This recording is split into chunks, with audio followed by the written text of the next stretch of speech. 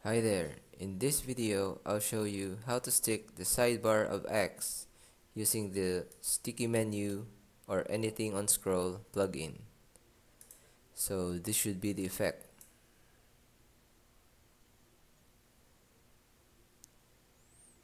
Okay, so I've installed the plugin in my site, so I'll just undo the settings first so we could start all over again on or how I arrive at this settings. So let's first undo this.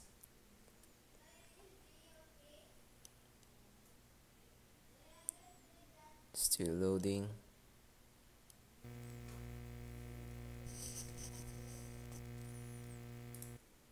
And let's undo this.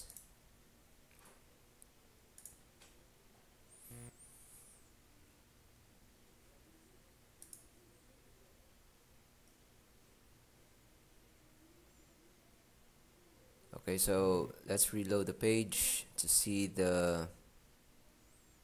what's the behavior out of the box. So there's no sticking, so first we need to grab the class of the sidebar. So to do that, let's right click and inspect. Click on inspect and then double click on the class X sidebar and just select the X sidebar class, copy, Control C, and then in the basic settings of the plugin we'll post the class by inserting a dot and then the class name.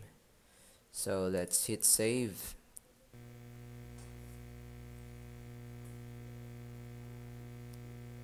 Loading.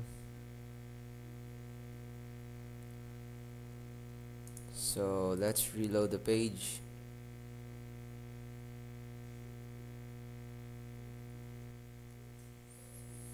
And then we scroll down.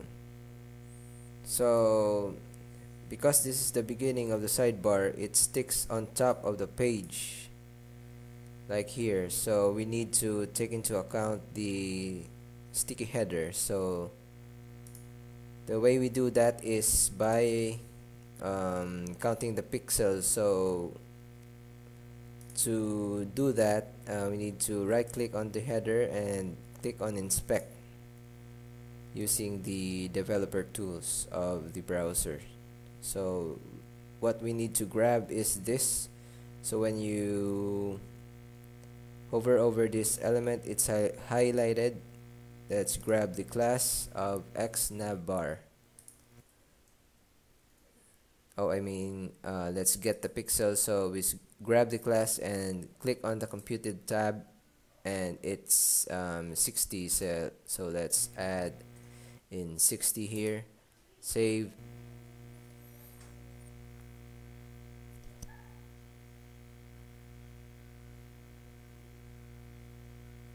Computer is taking time to load, and let's reload the page.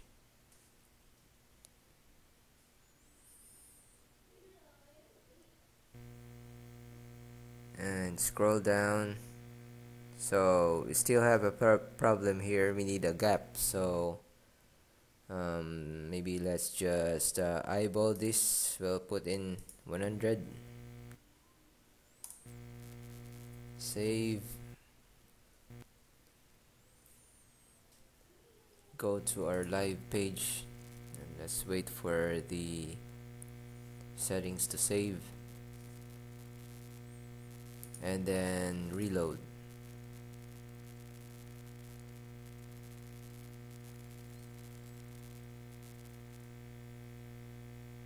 So let's scroll down, see the effect. So it's sticking, the position is perfect. So let's go to the bottom, and this is now our problem. This overlapping, or yes, this overlapping effect in the footer. So to solve this, let's grab the class of the footer. You see it's colophon top, this needs to be unique, so let's grab both of the classes and then go to sticky menu, advanced settings, and then we'll put in the class here. So put a dot and paste the classes, and this space convert this into a dot because they are classes of the footer, first or the top footer. Save,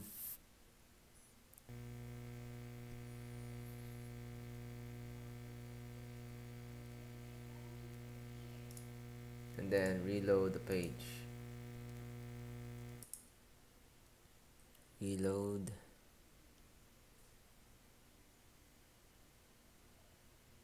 So as you can see, the problem is solved. So when we scroll down, the sidebar will first stick, and then when it hits the footer, it will be removed.